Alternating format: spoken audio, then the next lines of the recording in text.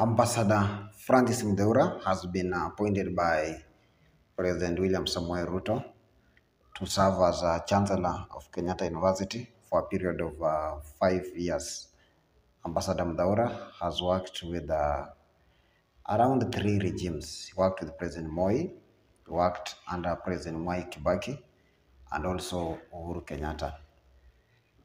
It's also good to note that Muthaura was among the 6 people who were taken by ICC by prosecutor Louis Morena Ocampo as being responsible for post-election violence of 2007-2008.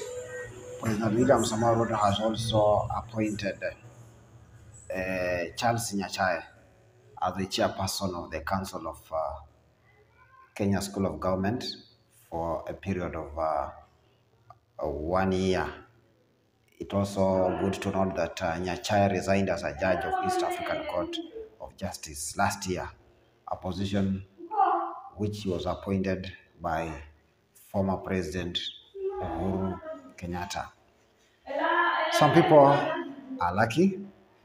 These people have never been out of the government despite the fact that their age is gone. They are in their sunset days.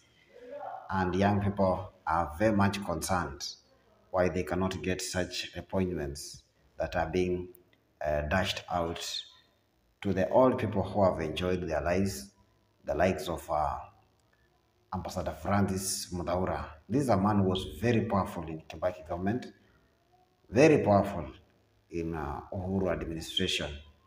Nyachae is changing a job for another, but there are so many young people who are not in any employment. What is your take? Thank you.